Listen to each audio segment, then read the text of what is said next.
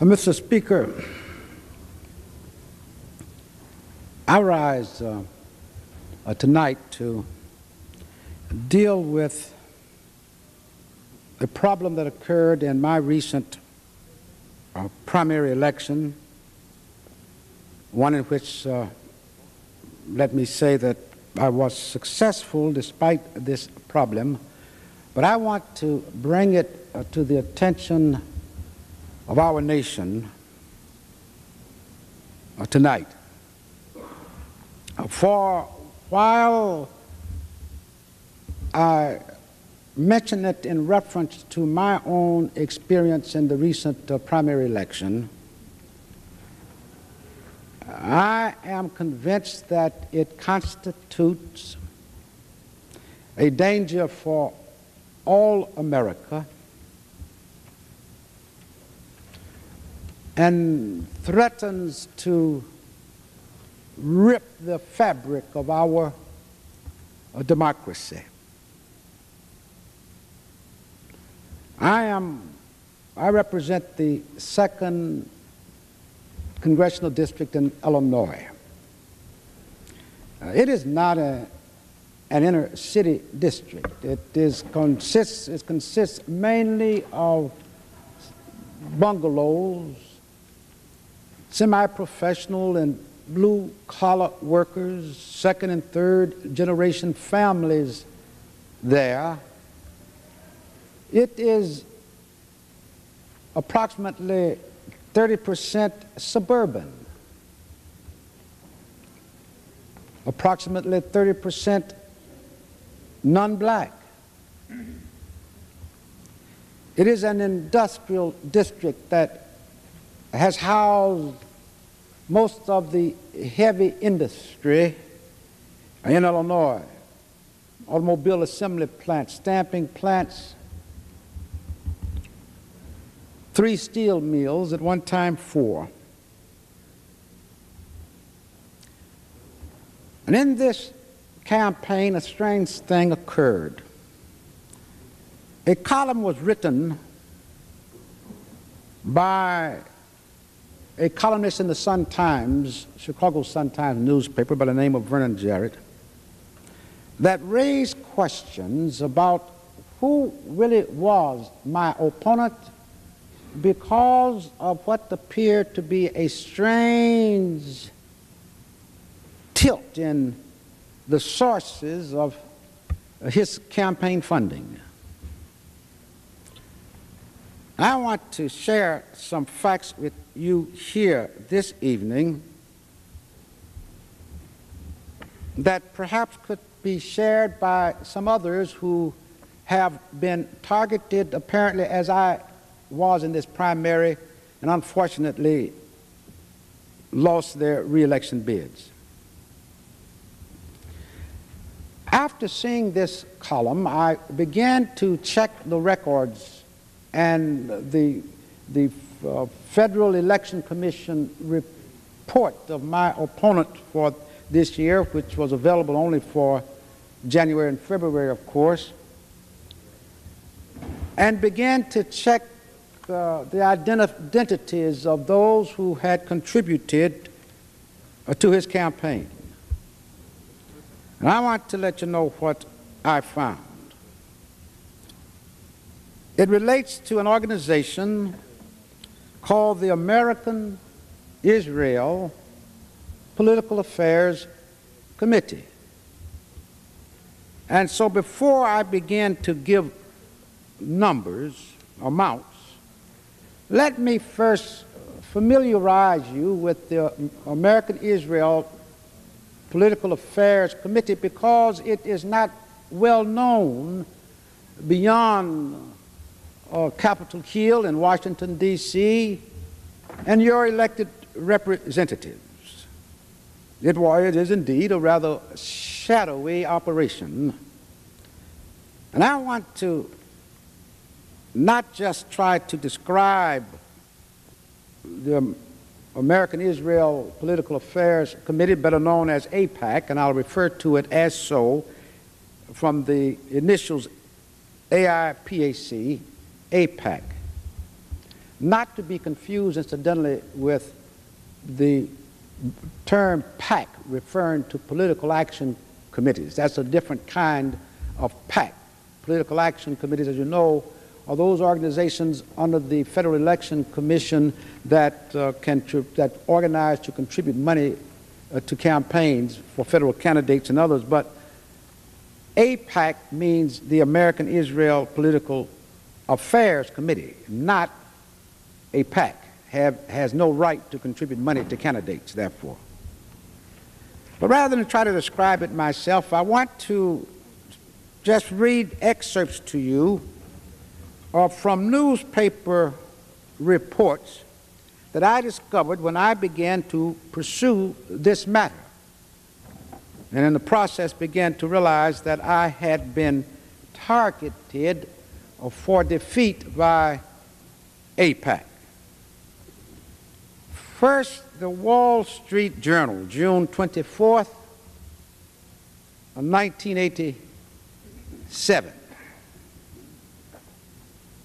An article by John J.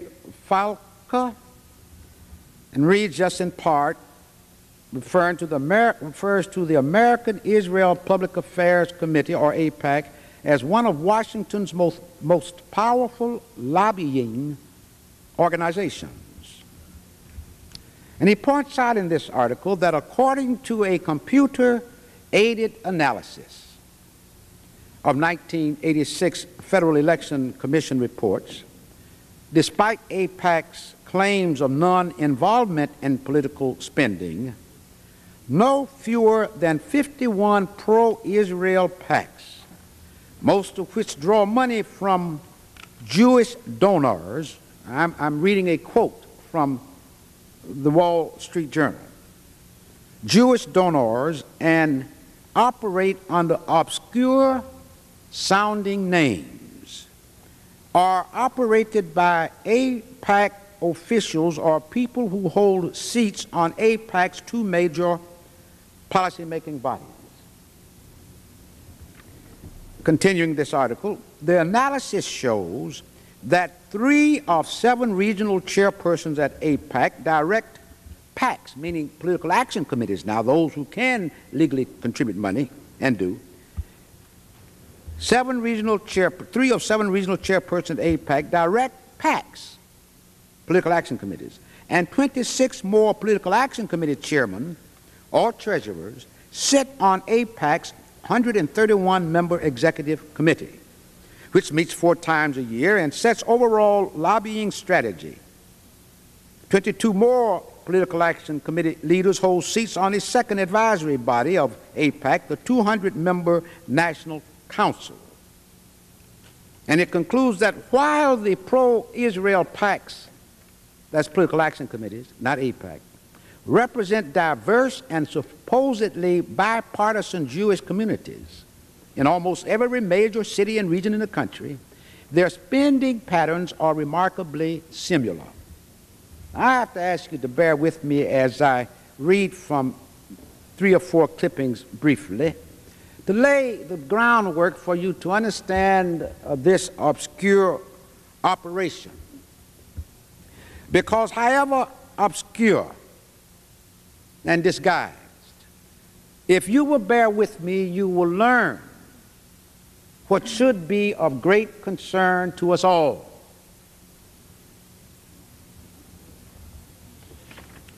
The next clipping, and I'm going to relate these down the line, is from the Washington Times newspaper, January 13th, 1989.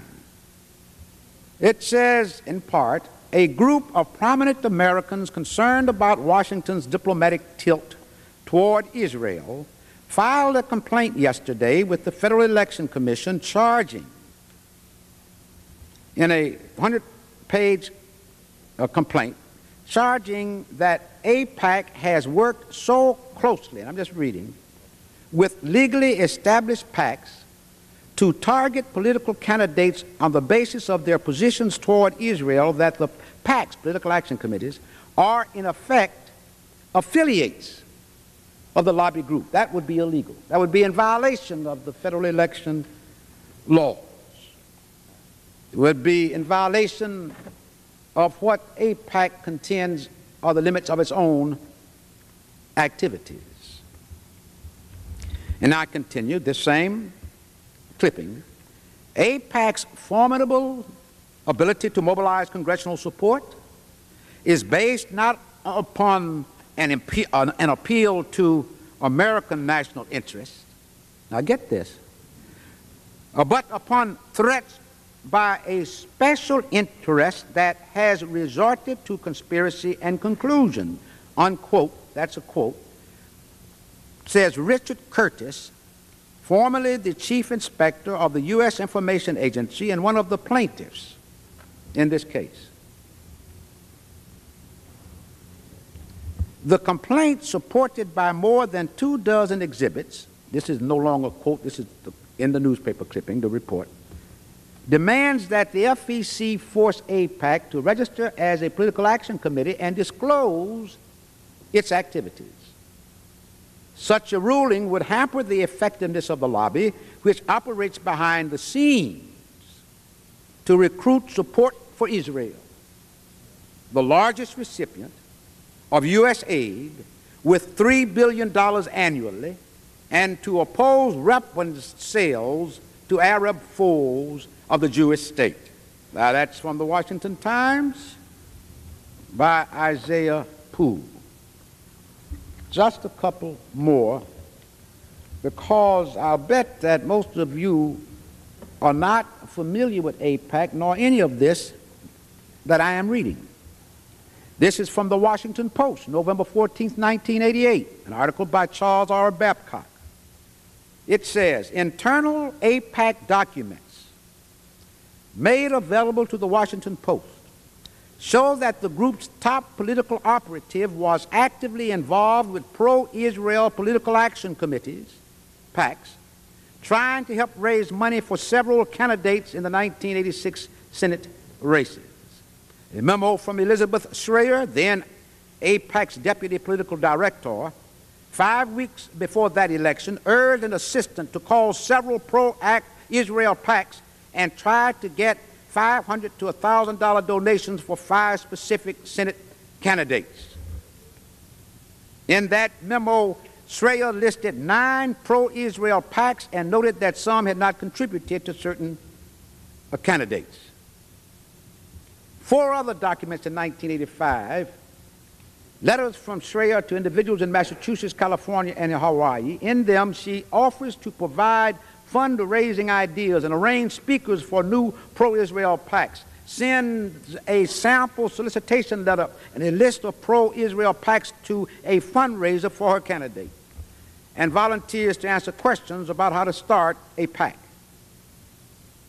AIPAC's major goal, says this article from the Washington Post, is maintaining the level of foreign aid to Israel, now $3 billion a year, and defeating arms sales to Arab countries. Now, what it's beginning to show you is that the interest, the purpose of AIPAC is to promote a foreign nation, not America's interest.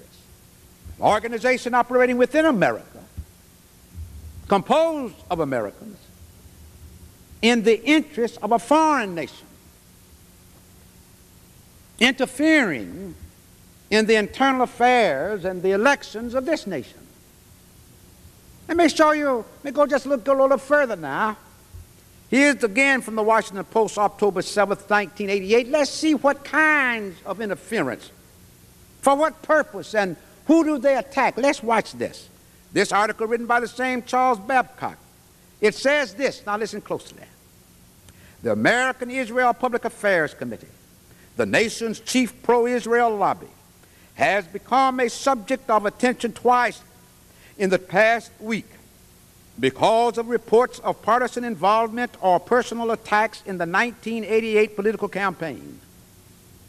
One case centers on a year-old internal AIPAC staff memo urging that Jewish reporters, and I'm reading from this article, this is not Gus Savage saying this, One case centers on a year-old internal AIPAC staff memo urging that Jewish reporters raise questions about Jesse L. Jackson's sex life and finances. AIPAC, pursuing the interests of a foreign government, beginning to try to develop surreptitious means of hurting, damaging a presidential candidate in this nation. This gets closer and closer, as you would notice, to something un-American. Now, here in a special report, the Washington Report on Middle East Affairs, July 1989, it points out here, and I'm reading again, 70 active pro-Israel political action committees, are those the PACs that can give money to influence elections, outcome elections, spent $3,870,000 in direct contributions in the 1988 elections. And I'm skipping over just reading excerpts.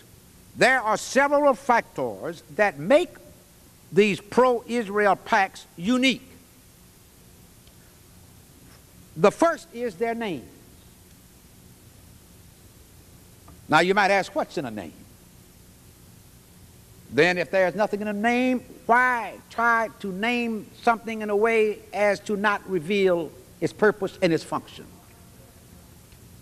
It continues in this article, Edward Rhoda, whose Sunshine News Service publishes Pax Americana, that's a book, to draw this admission from Robert Golder, president of Delaware Valley PAC. From Robert Golder, president of Delaware Valley PAC. Now that's an innocently sounding name, Delaware Valley PAC. That could be about nature. Could be about the streams or whatever else might attract people to the small state of Delaware. Could be about the headquarters of the many corporations that are located there. But what does Golder, the president of the Delaware Valley PAC, say?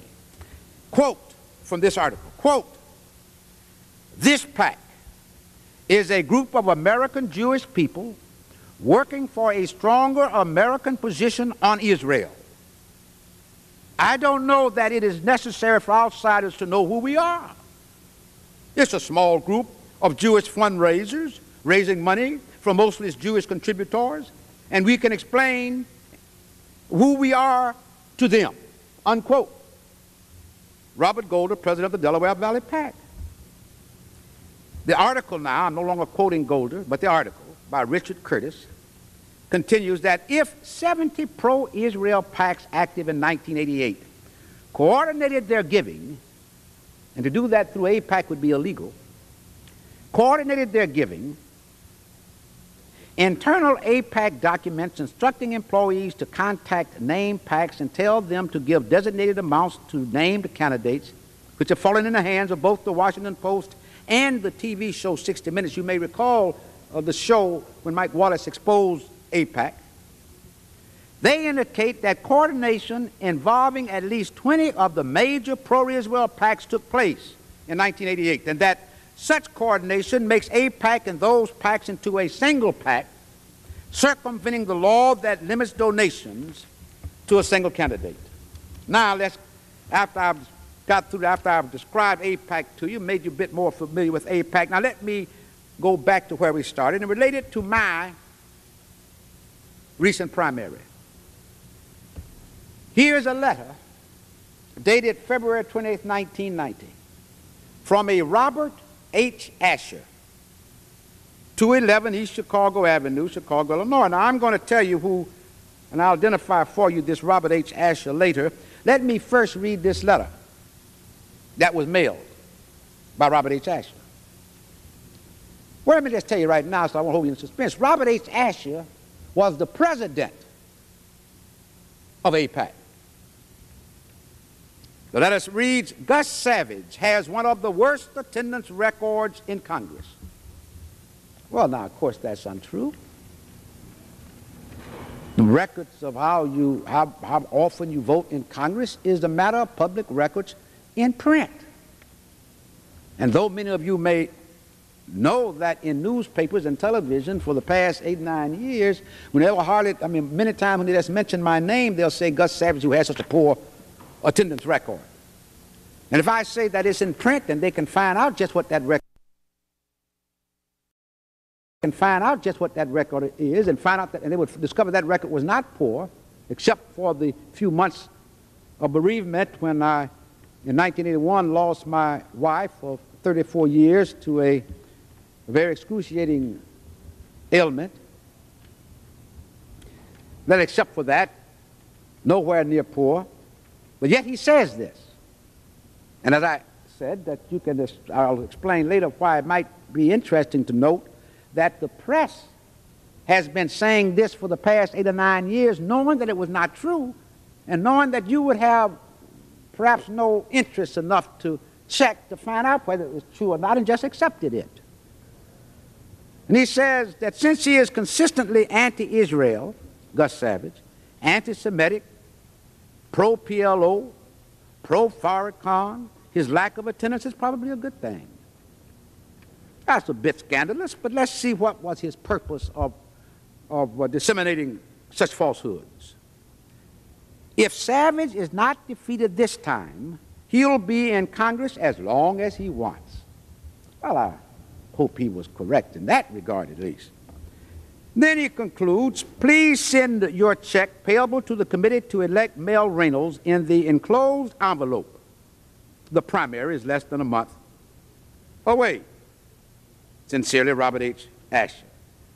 Wonder why he's so interested in AIPAC in influencing the outcome of a primary election in the 2nd District of Chicago. The main issue in the 2nd District in Chicago is not Israel. It's about jobs, either unemployed steel workers, unemployed automobile workers, jobs, working conditions, wage rates, federal assistance to avoid mortgage foreclosures as a consequence of unemployment resulting from the structural economic changes in our country, not Israel. Why then would he be so concerned about the outcome of that election? Let's see just how concerned he actually is. Now what I'm going to do is where I really wanted, the point I wanted to reach that makes this all relevant. I have here a list of the executive board of AIPAC.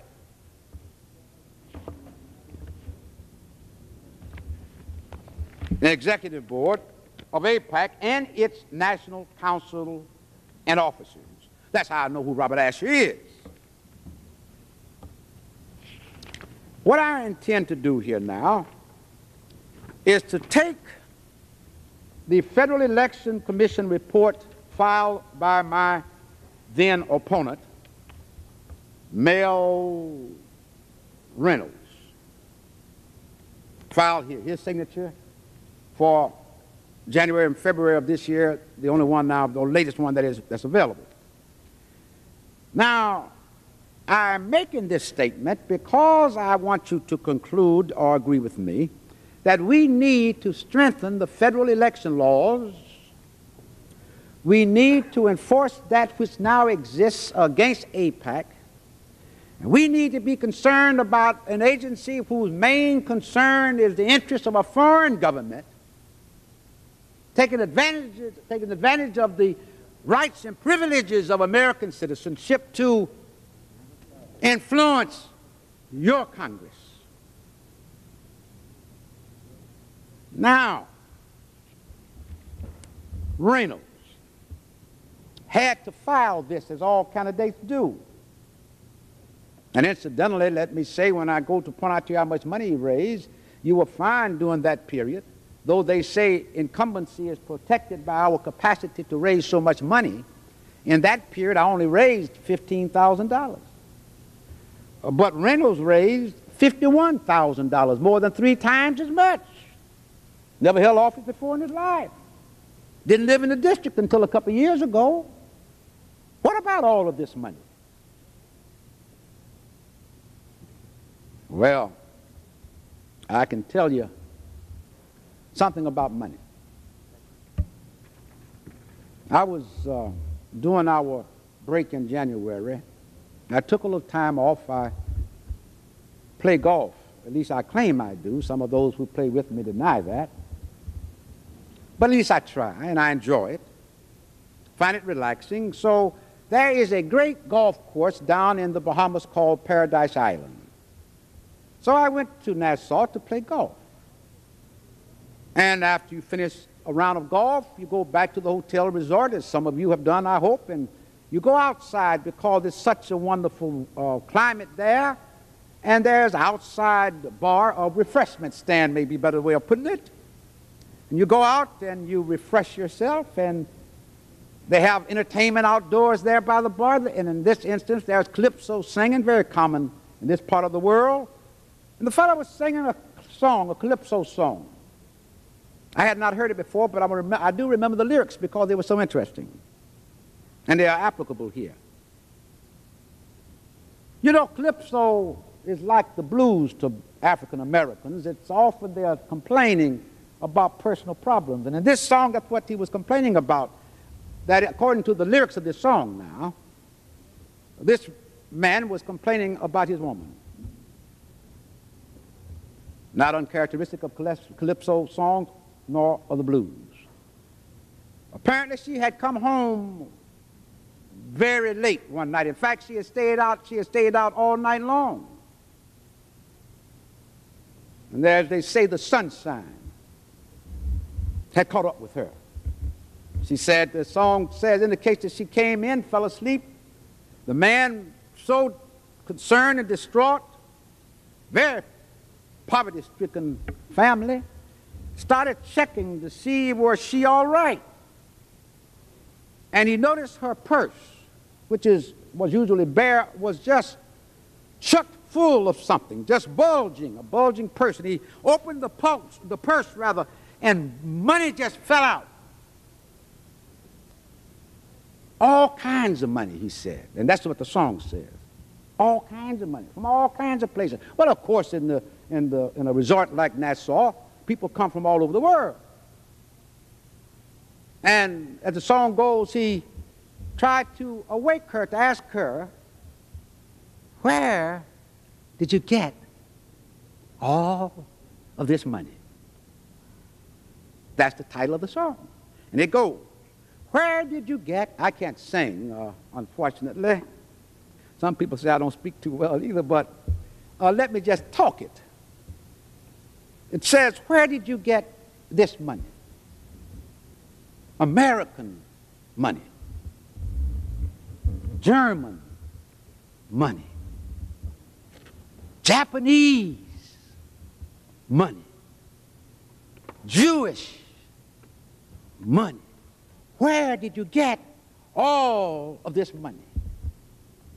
That was the question I asked myself when I saw that my opponent had raised so much more money than did I. Where did he get all of that money? Well, fortunately, the FEC report, in the FEC report, it requires that anyone who gives you $200 or more, an individual, must be listed by name and address. And any PAC, that's a political action committee, that gives you money must also be listed by name and address and the name of its treasurer shown. All right. I was a journalist before I was ever elected to office, journalist for some 20 years, an award-winning journalist, learned a lot about how to do research, but of course it was not hard to research this. So I took this list, and I looked at his individual contributors. Let me give you these figures. Just bear with me, if you please. Now, of that amount that he had raised, 8,250 of it was itemized as individual contributions, meaning from people who gave him $200 or more. Of that $8,250, let's see how much came from where. And to do that, I refer back to this list from APAC, now blown up so you can see. list of its executive committee and national council and officers. We want to see how many people who contributed this money, the large sums, also on the executive committee of the national council or as an officer of AIPAC. Called cross-checking, you know. And now let's just go down and let's see. First of all, the contributor is that same Robert Asher. Now, you know, the most an individual can give to a candidate is $1,000. The most that a PAC can give to a candidate, however, is $5,000. Private corporation cannot give money. Unions cannot give money out of union funds. Now, let's just check it. Robert Asher, as I told you, is the president of AIPAC. Is addressed at 51 Oakmont Road, Highland Park, Illinois. That's not in the 2nd District, not even in Chicago. But he's interested in the 2nd District to the tune of $1,000. Let me just read this list. Mary Jane Asher, $1,000, Highland Park, Illinois. Daniel Asher, $1,000, Highland Park, Illinois. Howard David Sterling, Beverly Hills, California, $250.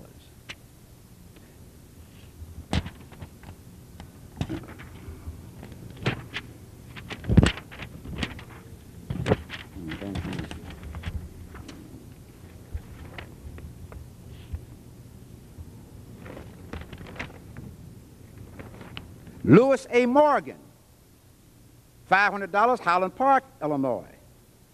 Susan Asher, $1,000, Highland Park, Illinois. And on and on. I won't read all to you. But I took these names. The Asher,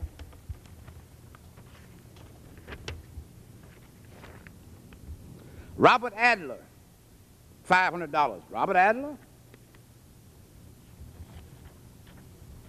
Louis Morgan, Irvin Wine, $500. Took all those names and found that they were all on the executive committee of AIPAC. Not living in Chicago, let alone in the 2nd Congressional District, but board members of AIPAC who were not supposed to try to finance campaigns. Not legally can it, has not the legal authority. And when I added it all up, as you can if you like to check these, because everything I've mentioned here is available to you, AIPAC's list, the FEC report of my opponents, all this is available to you. I added it up, and it showed that of the $8,250 from individual contributors, itemized amount of contributors, 6,750 were from these. In other words, 82%. I'm not saying that he got a few contributors who liked AIPAC or loved Israel or to give him some money. Nothing unusual or odd about that. But not 82% of all of those contributions. For people affiliated with AIPAC, one organization, not in the 2nd District. Primary purpose, concerned about the interests of a foreign nation. Now, from PACs, political action committees, people organized to give money to campaigns. He received from those $20,500. So I wanted to check to see what PACs. Well, you have, again, all of this is easy if you know your research, and I'm hoping you follow me so you can practice some of this yourself. It's surprising what you can learn sometime, just a little time. The Almanac of Federal PACs, published right here in Washington. This is a reference book. Lists all the PACs and their officers. But more than that, it groups them by purpose.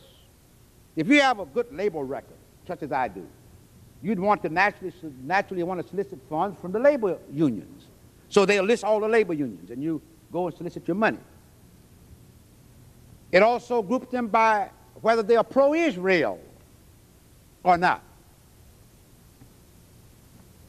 Almanac of Federal PACs, 1990. Let's see here. says the emergence of a network of pro-Israel PACs as an important source of campaign funds for federal candidates has become an issue of intense controversy even among American Jews who want to promote Israel's security but don't want to be perceived as being driven by a single issue. I didn't say that. That's what this book says. There was little doubt that contribution decisions are centralized either through a formal or informal arrangement, and then it proceeds to list these pro-Israel PACs. It says it is well documented that many of the pro-Israel PACs were created with AIPAC's encouragement. AIPAC, despite its name, is not a PAC but a lobbying organization. Under federal election law, PACs are deemed to be affiliated if they are established, directed, or controlled by a common organization, or if they have the same officers, vendors, or contributors. Then it lists these pro-Israel PACs affiliated with AIPAC. So I took this list, you see, and compared it to his list of PAC contributors, the total of from which he received $20,500. Let's see how much of that $20,500 came from these pro-Israel PACs affiliated with AIPAC. AIPAC, of which most of you have never heard, but influencing who represents you in this august body. Now let's go and let's take a look. PACs. $5,000 to Reynolds for Congress from the Joint Action Committee PAC. Joint Action Committee PAC listed right here. Let me get your list here. Wait, listed right here.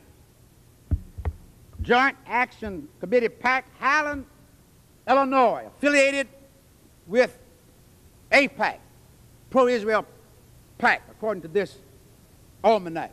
This reference work, rather, that I did not write. Washington PAC, $1,000 to Reynolds for Congress, Morris, Amate, Treasurer, Washington, D.C. In this list, Multi-Issue PAC, $1,000, Highland Park, Illinois. In this list, Citizens Organization PAC, $5,000, Los Angeles, California. In this list, ain't got to the second district yet, you notice. Listen to these names. Nothing says anything pro-Israel in these names. Obscure names. Why? Citizens Organization PAC, Los Angeles, California, $5,000. Hudson Valley PAC, Spring Valley, New York. Interested in the second district? Spring Valley, New York. No steel mills up there. $1,500, Reynolds for Congress. Americans for Good Government, $1,000, Jasper, Alabama. In this list, East Midwood PAC, $250. Garden State PAC, Union, New Jersey, $1,000. In this list, Desert Caucus PAC, Tucson, Arizona, $1,500. In this list, Heartland PAC, Cleveland, Ohio, $2,500. In this list. What does it all mean? It means of the $20,500 that he received from PACs, $19,750 came from PACs with obscure names, affiliated with AIPAC, an organization whose main concern is the interests of Israel, not America. Be that interest good or bad, right or wrong, but a foreign government. That amounts to 96% of all his receipts from PACs. That means practically all of that money in that purse, or his purse, practically all came indirectly from AIPAC. More than 9 of every $10 of the money for one to challenge me in the 2nd District of Illinois, where Israel's interests are far from being primary. Now, let me say something about my position regarding Israel. May explain the concern, but certainly doesn't justify a body with no legal right to do so, whose primary concern is a foreign nation rather than the interests of America, trying to determine the outcome of an American election for Congress. That, my friends, Mr. and Mrs. America, is dangerous indeed.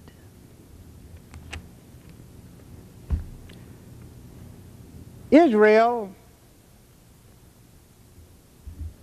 receives almost 1/3 of all of the United States foreign assistance. $3 billion in the foreign assistance bill, and usually $400 or $500 million more tacked on here and there. Roughly $3.5 billion a year. That's not the government's money, that's your money. Your tax dollars. We don't have enough money to maintain full funding for student grants and student loans for those in need to attend the colleges of their choice for which they are qualified. Not enough money to create jobs programs for those pockets of poverty in our nation. Not enough funds for long-term Medicare for our senior citizens in need. But $3.5 billion of your tax dollars to one little nation, Israel. A nation with only about 3.5 million citizens. That means then that you are giving $1,000 a year to every man, woman, and child citizen of Israel. Think about that. Now, since I am particularly concerned about the welfare of the third world, since it is the poorest part of our earth, one on which we are dependent and benefit greatly, this nation will benefit greatly from the natural resources of the 45 sub-Saharan African nations. Now, while Israel only have 3.5 million citizens roughly, there are some 350 million citizens in the 45 sub-Saharan African nations. How much do we give them out of our foreign aid? $550 million only, which comes to, compared to the $1,000 per Israeli, $1.57. Our resources from there, but our money goes to Israel. Seems to me we should drop some of the pollen where we get the honey. Even bees know that. My position is that that is upside down. We should give the larger amount to the larger group of people who are in greater need and from whom we benefit most materially in Africa. Give the $3.5 billion to Africa. Let the $550 million go to Israel. But more than that, $1.8 billion of that $3.5 billion is for war, military aid. Well, my God, military aid to Israel, a nation that holds in prison presently some 9,000 Palestinians, unfairly, unjustly, many without charges. Military aid to a nation that in the past 3 years has killed, unarmed, defenseless, 650 men, women, and children of Palestine. Why not better take that military aid and take it over to Zambia in Africa? Give it to the African National Congress so that they can be sufficiently armed to chase off the face of the earth the last remaining vestige of fascism, the apartheid regime of South Africa.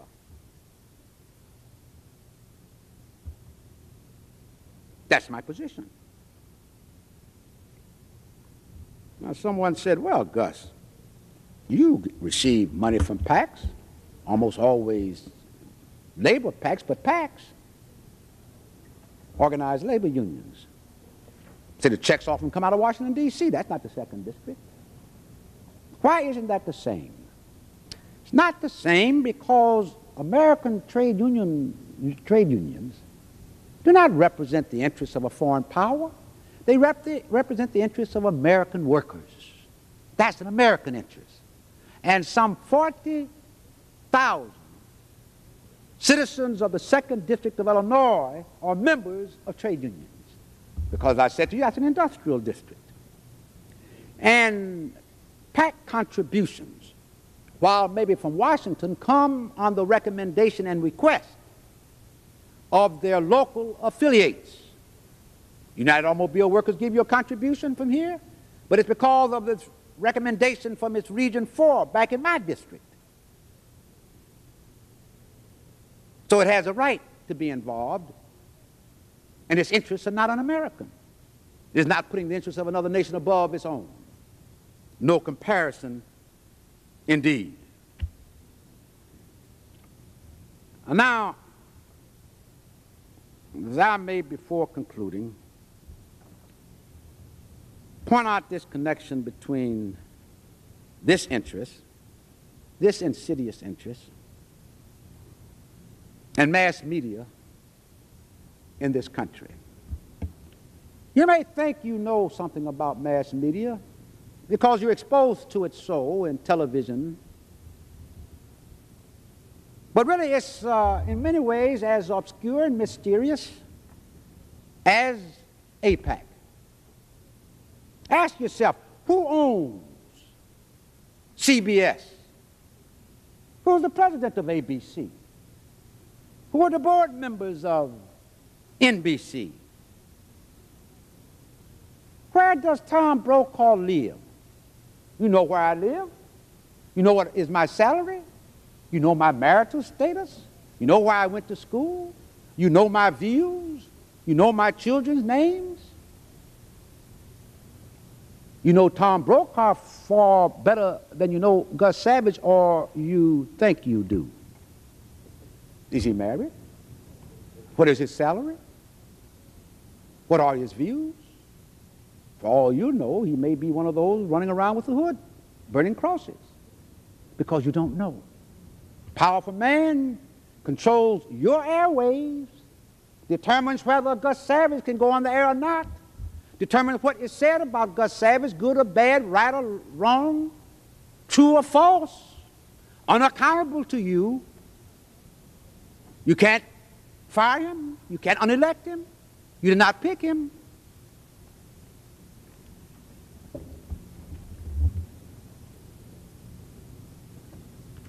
I want to say something about the campaign coverage because it was rather strange.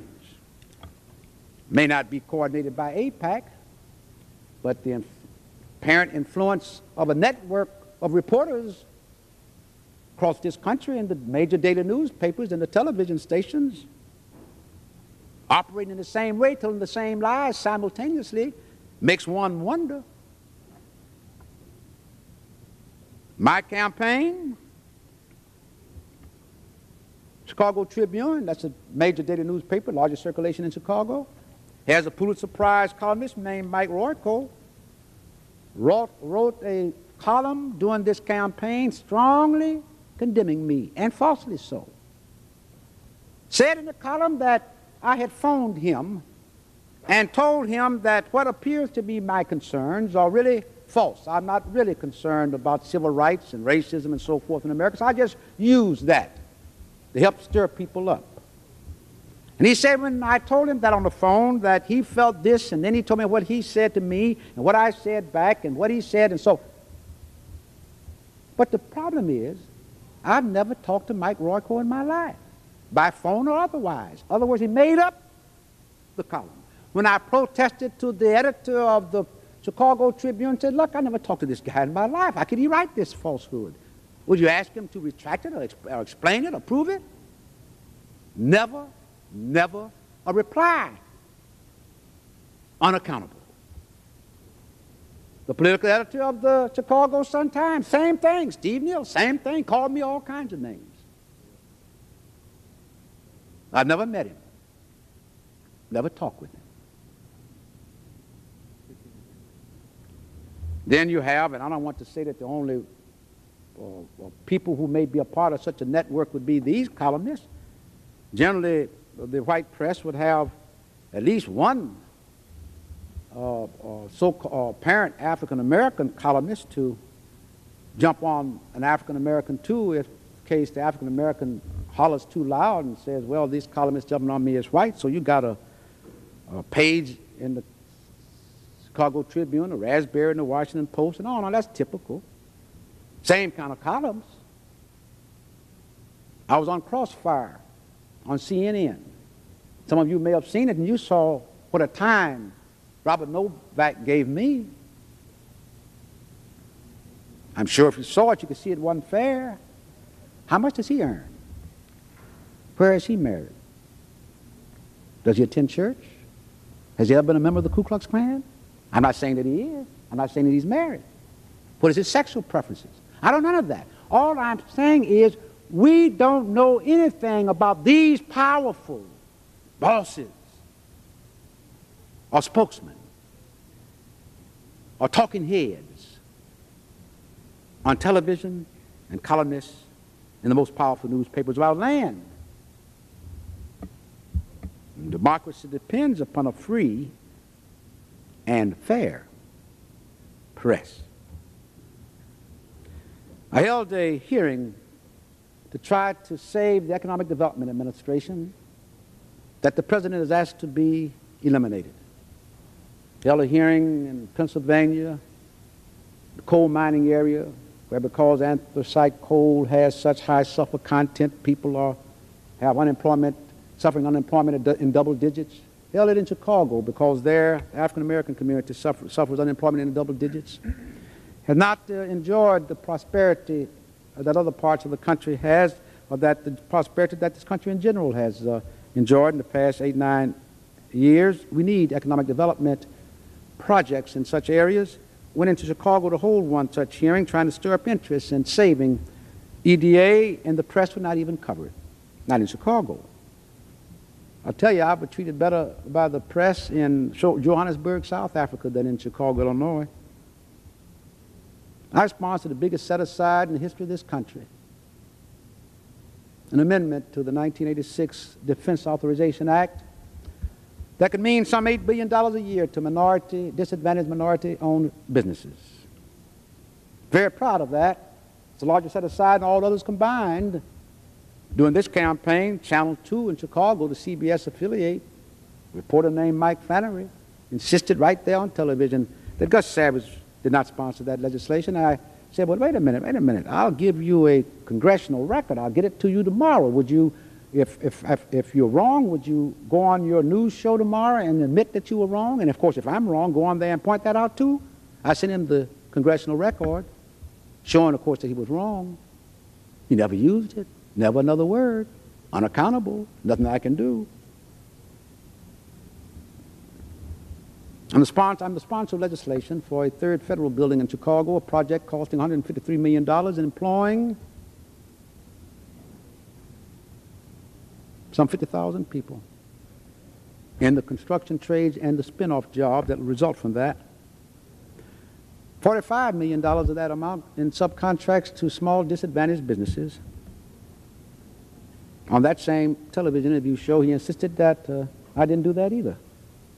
Easy to ascertain whether I did or not. You got a congressional record. Reporters are certainly familiar with it. It meant that that was a deliberate deceit. Well,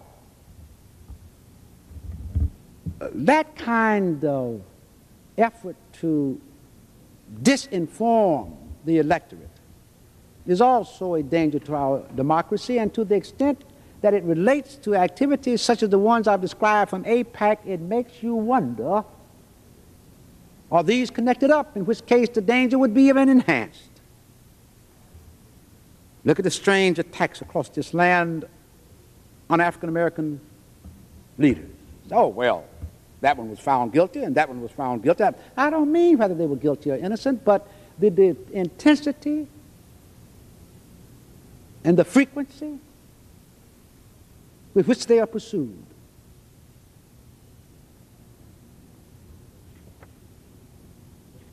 Finally, let me say that I hope I've given you enough information already to cause you some concern. We operate in an atmosphere today that is not favorable to civil rights and racial equality. You might call it high-tech racism. The kind of racism that would cause a movie like Driving Miss Daisy to be named the best movie of the year. Driving Miss Daisy. Because maybe there are those in America who would like to turn back race relations to the old days where blacks did do the driving and Miss Daisy rode in the back. Those days, my friends, are gone forever. Some of us may have to drive Miss Daisy, but we don't love it. And it doesn't make a very good movie, for it's insulting to too large a segment of the American population at a time of high-tech racism. Driving Miss Daisy. Wonder how my American Jewish friends would feel if there was a movie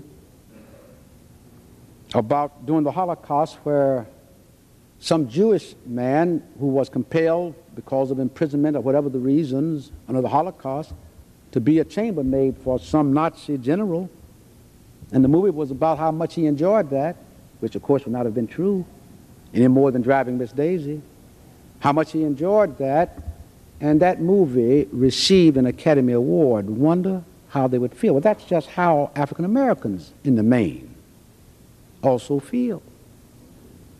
We are losing an understanding of each other, or when we need to understand each other more than ever, because America is losing its competitiveness in world trade. It's become a debtor rather than a creditor nation. And part of the reason is worsening race relations, where the number of male blacks in college is falling down, the number in prison going up. Unemployment has remained at double digits for the past 10 years. More than 50% of black children live in single-parent families. The black family being destroyed to the disadvantage not just of blacks, but of all America.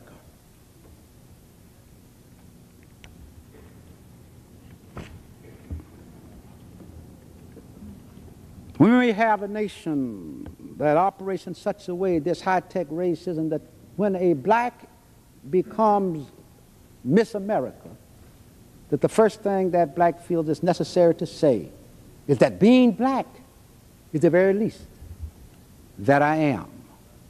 If you were Irish, Swedish, Jewish, you happened to win Miss America, how would you feel if the Irish victor got up and said, the least thing I am is Irish? Or the Jewish victor said, the least thing I am is Jewish? Why does she feel such compulsion? It's because she's trying to survive in this high-tech racist society. And so they create an image of me, a myth that's no more accurate, no more real than Heathcliff Huxtable. You know, in the South, I understand after World War II, and I'll tell you this little bit and I'll be through. In the South, after World War II, they said that a black veteran, back then in the South, often lynch mobs would come after blacks. So a lynch mob came after this black veteran, and he still had his M1. And he was a sharpshooter, shot down 17 of the mob before they got him. And guess what? You would think they had taken him out and lynched him twice. But no, they didn't. Didn't even arrest him. Didn't put him in jail. Instead, they put him in the insane asylum